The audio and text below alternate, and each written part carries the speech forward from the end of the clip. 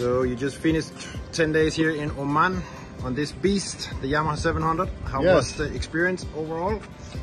Mike is the man. MotoDreamer is the man. Beautiful ride. A lot of diversity. We hit deserts, we hit friggin' crazy mountains, we hit wadis, swimming holes, the ocean swimming, pool swimming, great food, great people. And it was particularly enjoyable for me to finish strong, which means that at the end we had some of the more beautiful views the last couple of days rather than the first couple of days. You always want to finish strong. I believe we finished strong. Nobody got hurt, thank God. So, alhamdulillah wa Allah akbar. Shukran.